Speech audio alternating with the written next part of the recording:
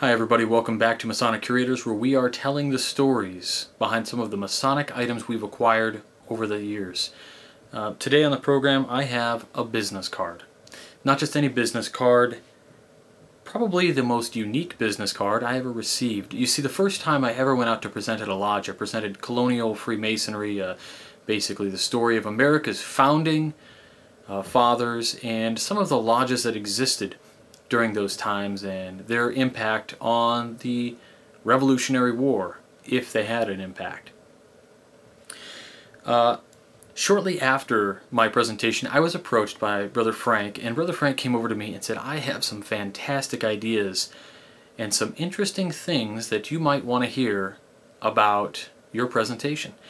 And so Brother Frank really assisted me further in developing that presentation, but not before handing me probably the most unique business card I've ever received. And it is this coin. This coin is a very weighty coin. It is by no means light or made of tin. This is a solid, I believe, a piece of steel.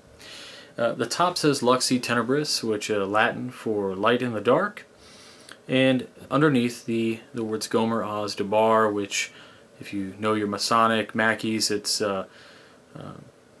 wisdom, strength, beauty, but not in that order. They're mixed up here, and the allegory that goes along with those words.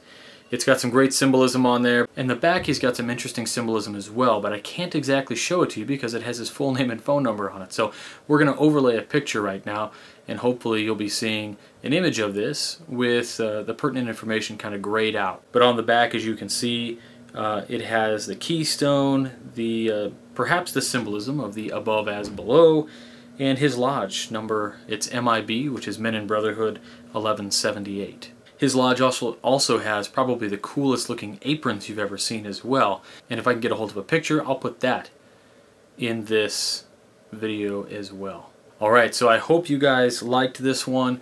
Pretty unique to have a challenge coin as your business card. Probably the most expensive business card I've ever seen or received, but nonetheless, it goes right inside my little coin holder with the rest of my Masonic Challenge coins. And it's just awesome. So thanks again to Brother Frank for an amazing story and for assisting in my presentation skills and for this coin. For Masonic Curators, I'm Robert Johnson. Be sure to check us out next time, and we'll talk to you all then. Take care.